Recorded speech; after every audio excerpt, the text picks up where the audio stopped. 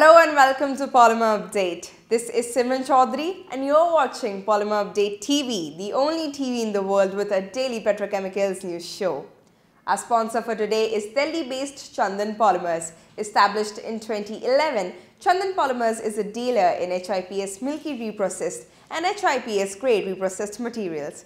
Let's start with energy news.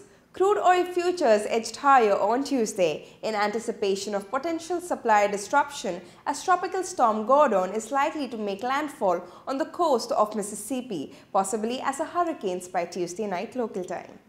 WTI traded at $69.87, a rise of 7 cents per barrel, while Brent finished at $78.17, up 2 cents per barrel.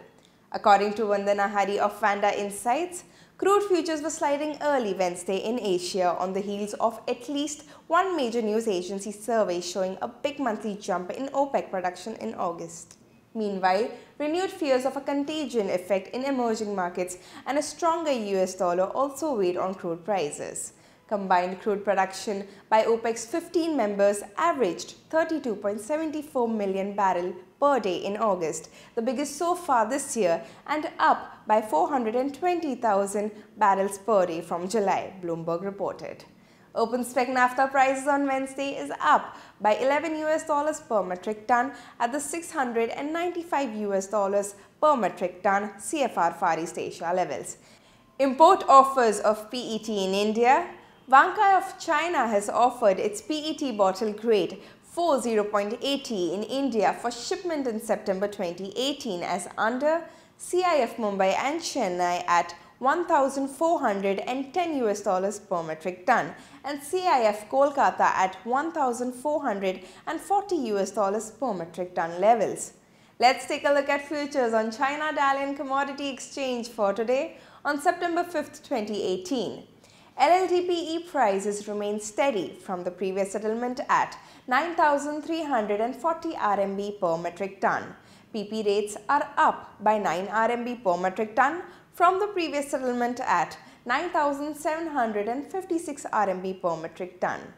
PVC prices are higher by 5 RMB per metric ton from the previous settlement at 6,800 RMB per metric ton. In plant news, ExxonMobil has undertaken a planned shutdown at its 900,000 metric ton per year number 1 cracker located in Jurong Island in Singapore. The cracker was shut on September 3, 2018. The plant maintenance is expected to remain in force for around 45 days.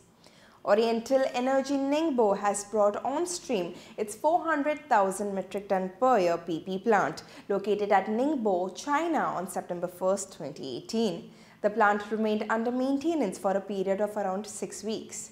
Polymer Update has come up with monthly automobile industry insights for India as a value addition for its customers. The monthly report prepared by our in-house experts provides a 360-degree overview of the local automobile industry, including regulatory issues, technological development, key international issues, and latest trends affecting the industry. Visit polymerupdate.com to download the detailed report. That's all for today's Polymer News. Watch our daily news video tomorrow to know more. It's Wednesday, September 5th. This is Simran Chaudhary. Thank you.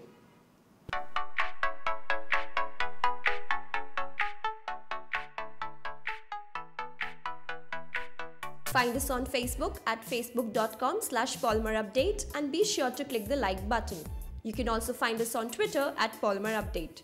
For the latest news from the plastics and petrochemicals industry, subscribe to our YouTube channel and do not forget to hit the bell icon.